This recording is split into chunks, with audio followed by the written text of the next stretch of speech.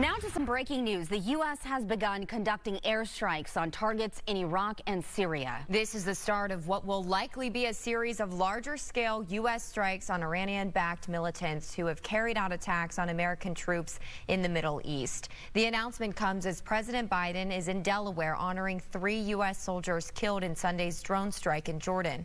Sergeants William Rivers, Brianna Moffett, and Kennedy Sanders back on American soil after making the ultimate sacrifice for their country. The families of the fallen service members say they're focused on healing. However, the President of the United States decides to respond, it won't change our situation at all. So we just choose to move forward and continue to pray for those who are still there and continue to pray for Kennedy's battle buddies who are still there. We will continue to update you on the U.S. airstrikes in Syria and Iraq on the air and on our free Fox 26 News app.